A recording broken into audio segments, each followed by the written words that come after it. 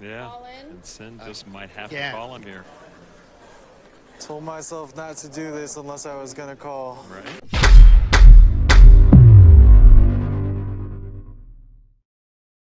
How's it going, YouTube? Welcome to Andreas Fröhlich Poker. On this channel I bring you poker strategy and poker news, and in this hand I'm gonna have a look at the 2018 WSOP Main Event in the heads up between Cynn and Miles and what went down in this crazy hand. Watch until the end of this video to find out how these hands should be played correctly, but now let's have a look at what Cynn and Miles did in this hand. Wow. Miles is for sure betting. 9? You can only guess.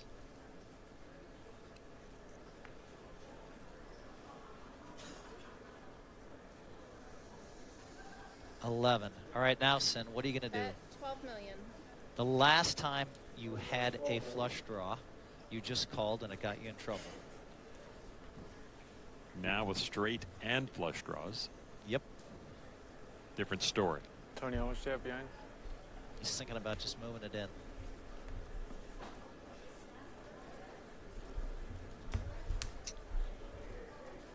$134. Thank you. Pretty close. Yep. You can see the chips behind on his graphic. 12 million.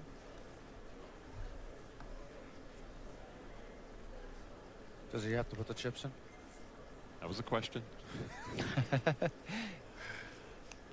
I know what he's thinking. He's thinking, I just don't want to make a misstep, but his aggression level is just a little bit under what it should be.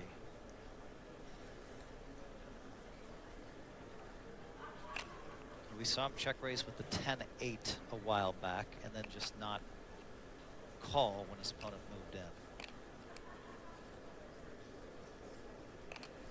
I'm sure his rail told him that they didn't love that play. Now he finds himself with a much better hand even.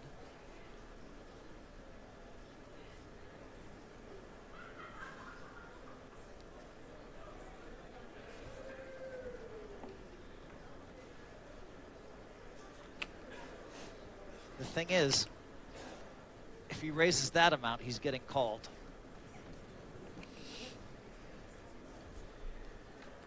Maybe another stack? I mean, I'm not an advocate of moving all in here personally, but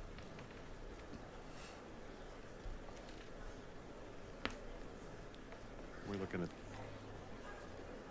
a pot size bet here. Raise 32 million. Miles has been c-betting every single board in this heads up almost, so it makes a lot of sense for Cynn to go ahead and check raise here with the 7 of hearts. He has a gut shot and a flush draw, and there's a high chance that Miles has actually missed this board, and you want to go in this shallow, you want to go ahead and check raise and then probably shove a lot of the turn cards that you think your opponent cannot call with his holding most of the time.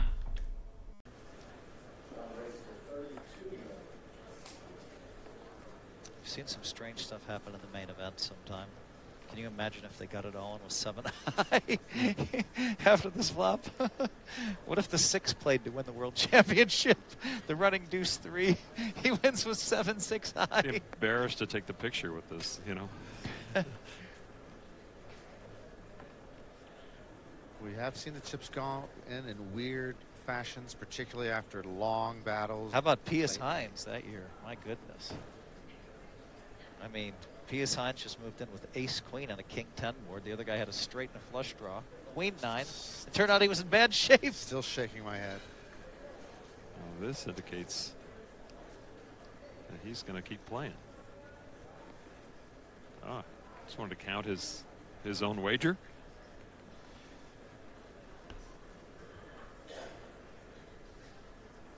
Wow.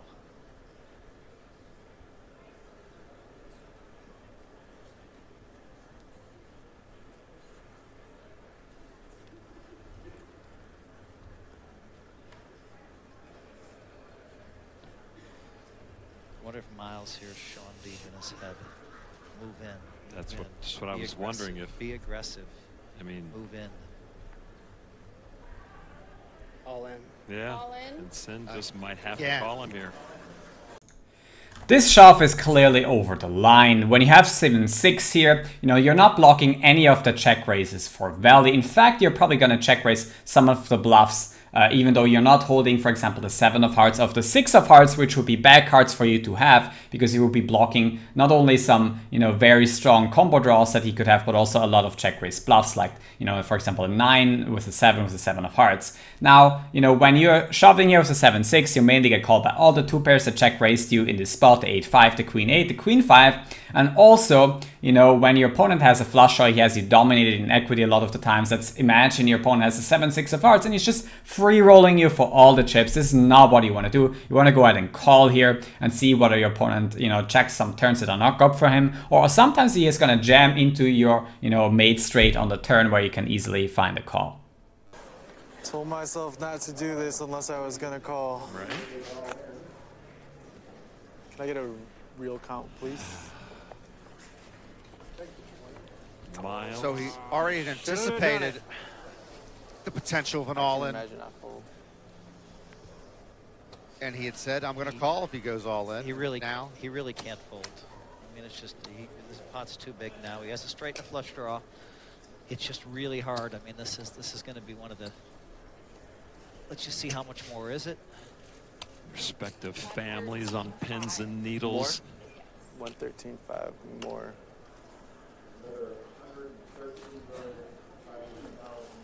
Cynn with straight and flush draws.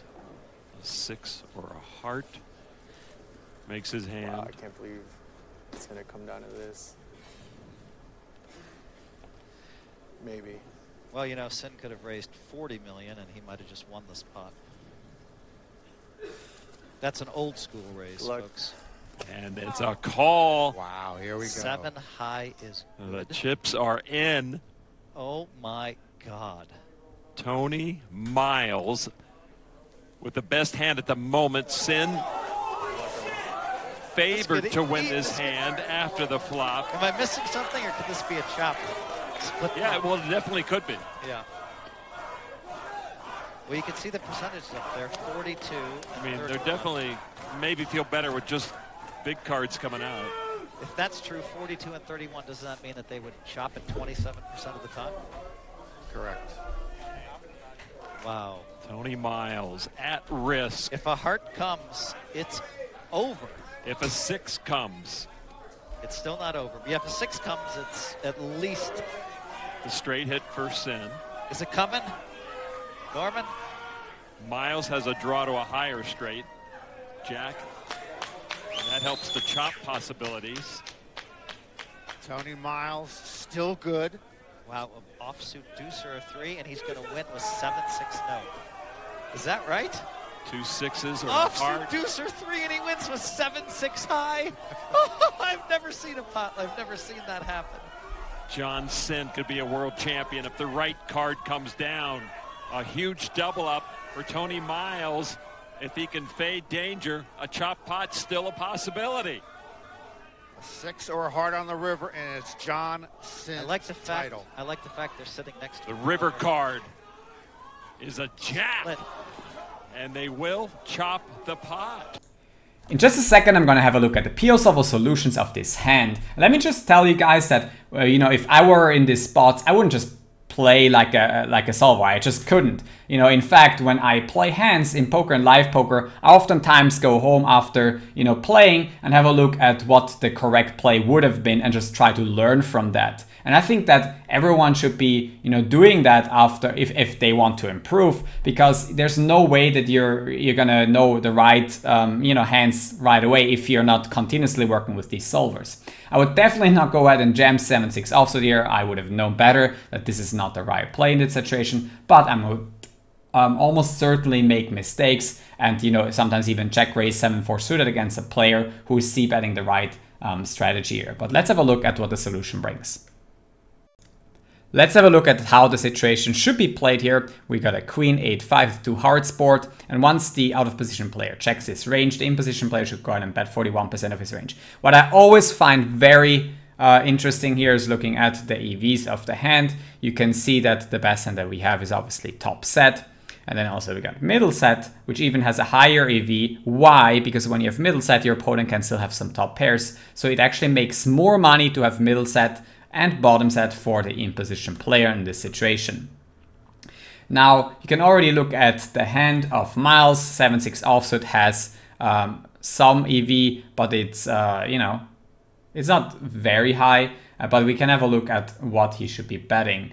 Well, he should be betting 7-6 offsuit about half the time. Once he does, the out of position player check raises some of his hands. You can see that there's Queen 8 suited, 8-5 suited, 8-5 offsuit, all this 2-pair combination, and then some strong flush draws like 7-6 of hearts that he should go ahead and check raise. Once he does so, the in position player doesn't shove very many hands. You can see that he shoves some kings, aces, and the ace queen offsuit, and then he calls with the majority of his hands, including 7-6 offsuit. But now you're saying, oh, wait a minute. These are two human players, so why would you use a computer to calculate what is right here?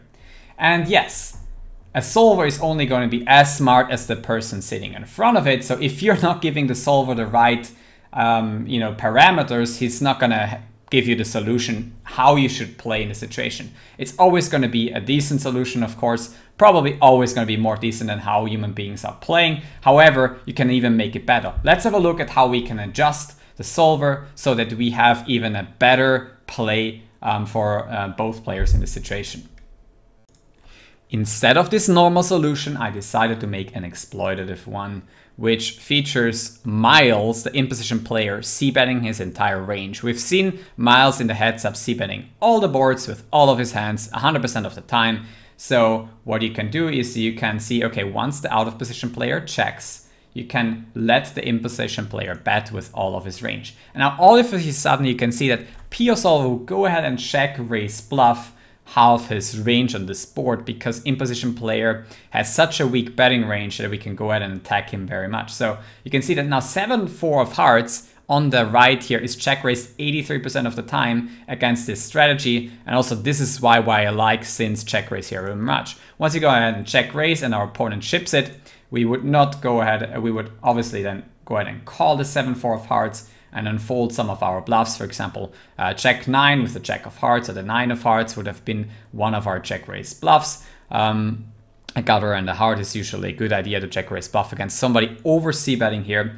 And then also, if we want to ask yourselves whether what we should do with the 7-6, you can see that it would always get called versus such a wide check raising range. And also when you look at the EVs from in position, you can see that 7-6 has a decent EV, but not a very high one. You can see there's so many better hands that you can have in this spot. You can have a top pair, even middle pairs is stronger. You can see the EVs are around 27. And of course, you can have a hand like Jack 8 of hearts, who has an extremely high EV against our opponent's strategy here. So this is how you should play the spot. If somebody c-bets all the time against you, you can go ahead and check raise 7-4 of hearts, a gutshot and a flush draw, and then just stack it up versus a shove. Miles' shove here with 7-6 offsuit is super ambitious and not at all solver approved. So you should never do that ever against anyone, because it's an equity driven board. There's so many flush draws that get featured and your equity is just way too poor to go ahead and jam here with the 7-6 offsuit.